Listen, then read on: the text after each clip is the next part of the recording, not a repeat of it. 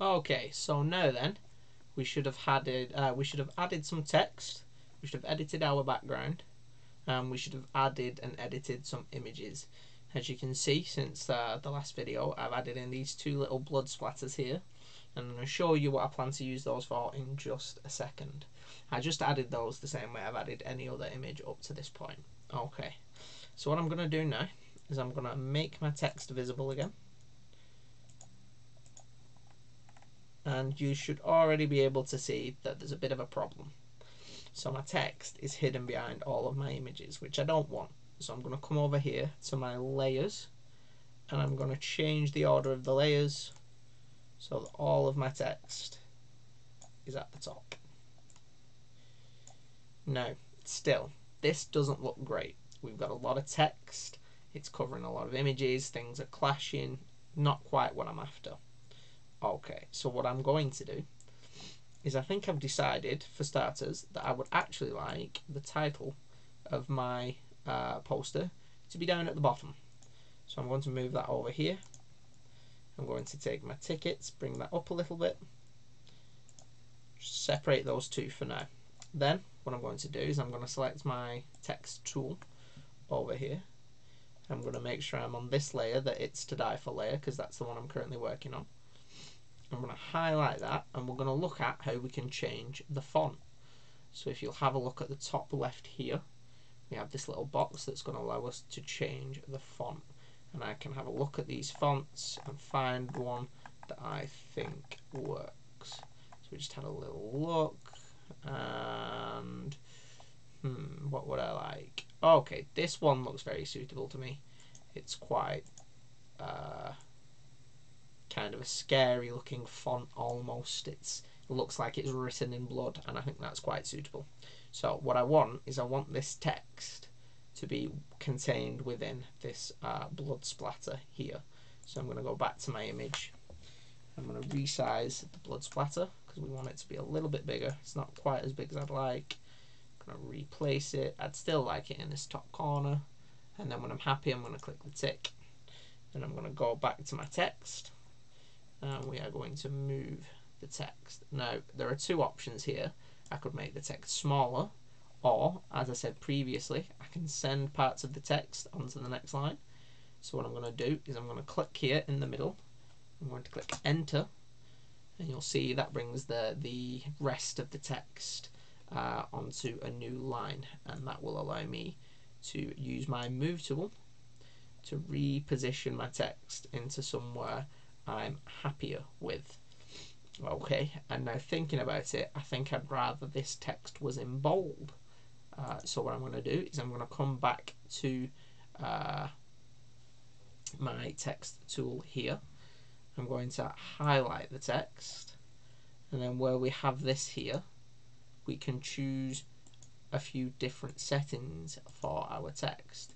So there isn't quite a bold like you would have in Microsoft Word, but we do have this strong here, and then we have another setting over here, and that's just regular. Okay, so we'll leave that as that for now. I think that works quite nicely. We've made the text a little stronger. It's a little bit bolder. I could, if I wanted it to be bolder again, I suppose I could change it to capitals. I would have to retype it out, but I could change all the text to capitals. But I'm happy with that for now, and we're going to leave that as it is. So the next thing I want to show you is, as you can see here, we've got another sort of blood splatter, but this one is diagonal. So how can I get my text to fit within this diagonal slash? So what we're going to do is, the first thing, we're going to make sure we have this selected, and then we're going to use our text tool. We're going to highlight the text, and we're going to make it ever so slightly smaller, just to make sure that it all fits.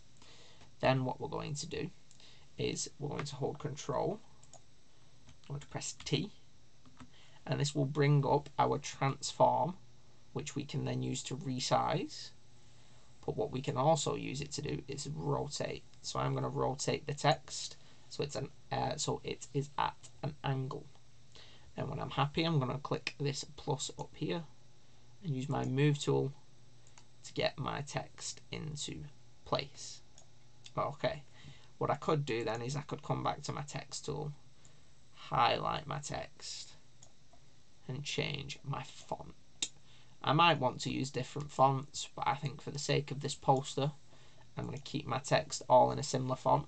Now I've changed my font and I've realised, well, actually this is quite a small font. So what I can do is I can then once again make my font a little bigger to make it easier to read. Okay, so that's a little too big. So what we want is we want that medium. We want that 24. Okay, and then I can click plus, and I'm happy with that. Okay, then for the text down here at the bottom, it's a little bland. So again, we're going to change the font to something we like. You don't have to use this font. You can use whichever font you like so.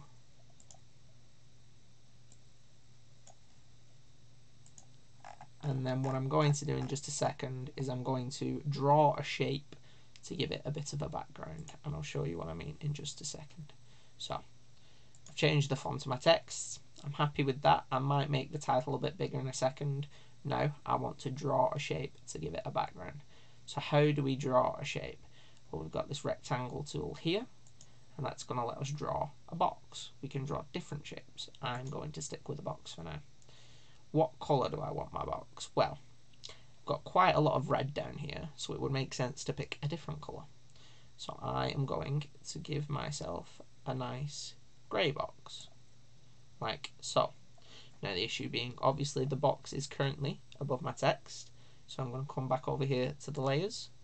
I'm going to drag that down, and now I can see my text. Okay, so I'm going to move this text, bring it somewhere I like, and then what I could do is I could use the text tool to make that text bigger, as it's currently quite small, it's currently quite hard to read. But for the most part, those are a couple of ways we can edit our text to make it look a little better. And I'm quite happy with my poster now. It's by no means perfect, and I'm sure you'll all do much better, but those are just a couple of ways we can edit our text. What I'd like you to do now is go back to your poster, have a play around, edit your text until you're happy with it. And then what we should have is pretty much finished posters, okay? So we should have all the text we included. We've got some images we have edited, and we've edited our backgrounds. Okay,